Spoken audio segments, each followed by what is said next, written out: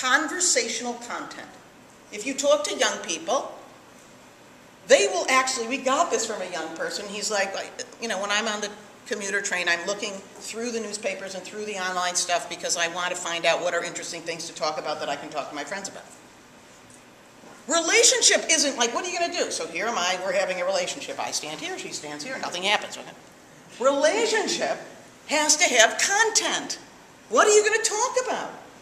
Conversational content turns out to be huge. I mean, why do you think everyone's watching, you know, it used to be Lost and now it's Idol this or, you know, whatever that show is. And all of a sudden you have something to say. Right? You have something to say. Actually, finding conversational content is non-trivial. What is my music that I'm telling you about? Oh, something to say. What is politics? Something to say. Okay, now what happens? Now go back to frequency. So I found the content. What do? I send, right? Oh, now I call. What do we say? Did you see what I sent? Right? Let me talk now. So think about what cool tools are doing. They're giving you content that gives you something to do in the frequency